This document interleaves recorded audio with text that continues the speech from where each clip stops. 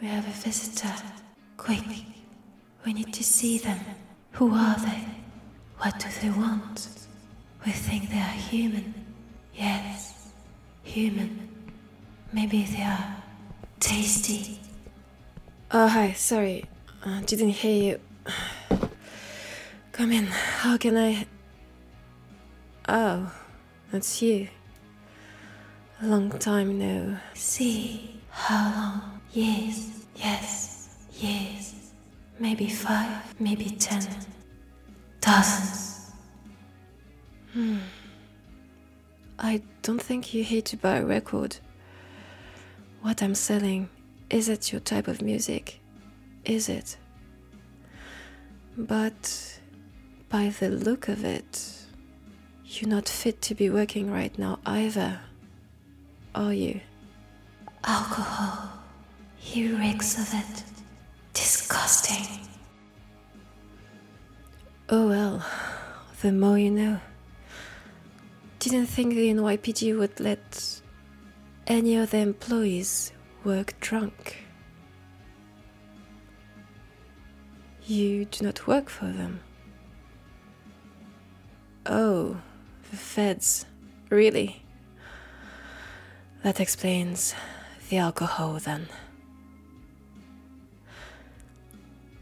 I've had my fair share of meetings with your kind. Yes, unfortunately, not nice people. Not nice at all. We hate them. Of course. What did you think? Some of them know loads about us. But that's a story for another time. So, work brings you here after all. And I was thinking you wanted to pay a friendly visit. After all these years, without any news. We missed him. We miss him so much. Why wouldn't he come to us? Why wouldn't he have fun with us?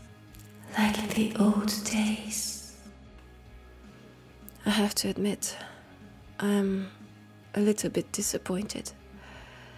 Even more so that you're alone and not with that bitch of yours. Come on, don't play dumb.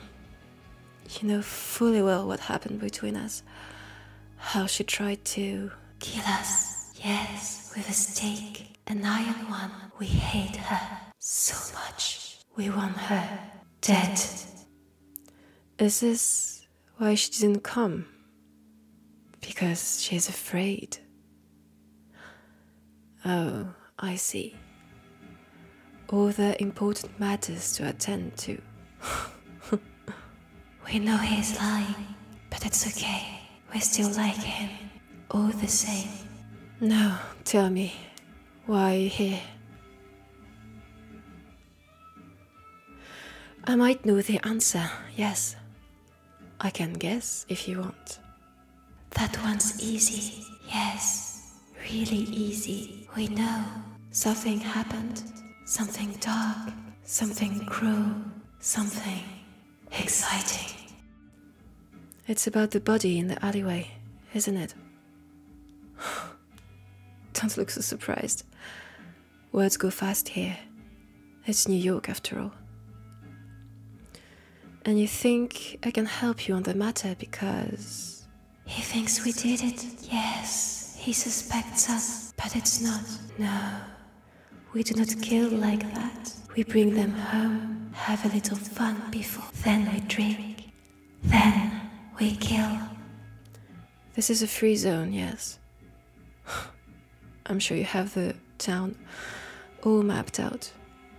Which death is whose, which zone is free, which isn't. I do live here, yes, upstairs. And because I do live here, I should know everything that's happening in the district.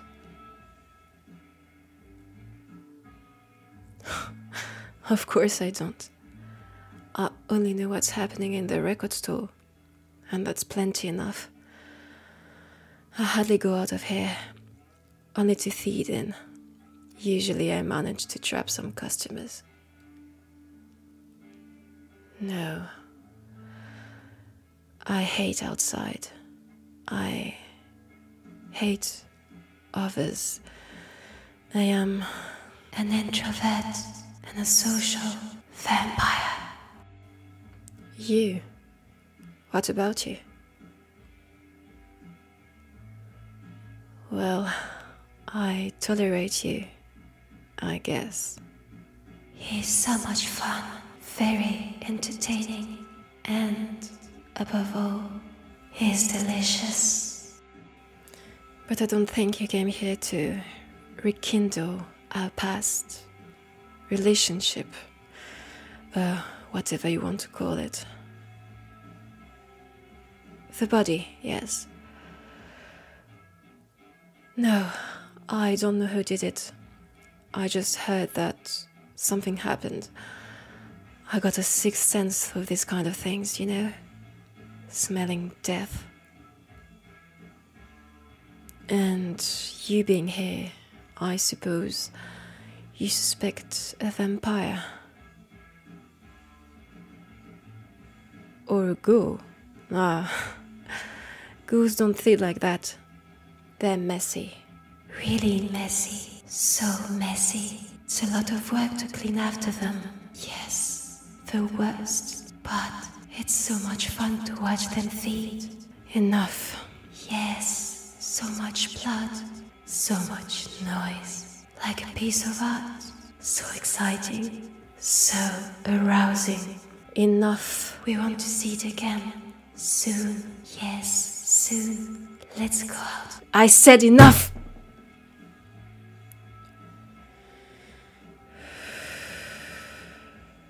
Don't pretend you're not hearing them. The voices in my head. I know you do. You always did. That's what drove you mad in the first place. And then away from me. Isn't it?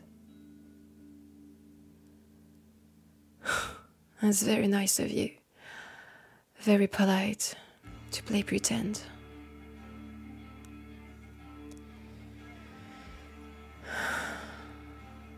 Be a vampire, they said. It will be fun, they said. Ethan told me my mental health ailments would disappear after the bite. And so I didn't even think twice. And now it's even worse. Still here. And others can hear them too. What a curse. They drove you mad, but can you imagine what they do to me? What's that? Huh. Never really thought about it like that. But yes, probably. That's why I don't go out too much. People would freak out. But again, you're not here to listen to a depressed vampire. As I said, you're culprit. Not a ghoul, no chance. A vampire for sure. One that would want to stir things up in our little community. And here, there's so many that just want either power, revenge, or just the whole fucking world burn. So, good luck with finding who did it. At least, you don't have to chase all supernatural creatures in New York. Oh please, I hardly did anything. You would have found all this yourself if you knew a bit more about ghouls and such. But still, no one leaves my shop without paying. Now, how will you repay the time you made me waste tonight? And the excess of stress you created inside my mind?